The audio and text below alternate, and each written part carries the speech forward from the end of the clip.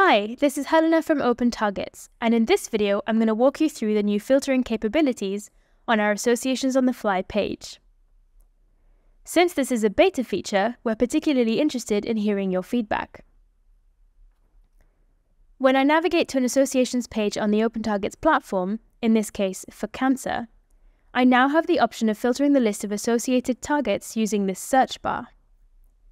This functionality allows you to explore sets of targets based on various structural, functional, and cellular characteristics. As you can see, there are over 25,000 targets associated with cancer. Let's say I'm only interested in kinases.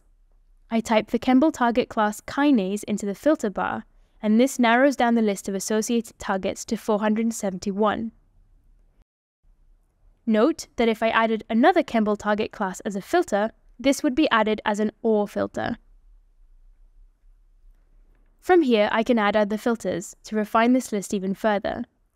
Filters from different categories are added as AND filters. For example, I might only want to see results for kinases that are found in the nucleus, so I'll add a subcellular location filter for nucleus. Once that's applied, I now have a list of 184 associated targets. In this example here, I'm looking at a list of targets that meet both my conditions, they are kinases and they are in the nucleus. Here I've shown you how you can filter the list of targets to customize your disease associations view.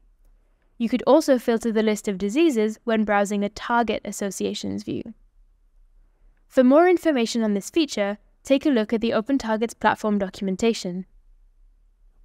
You can also read up on the other new updates in this release and let us know if there are more features you'd like to see in the platform.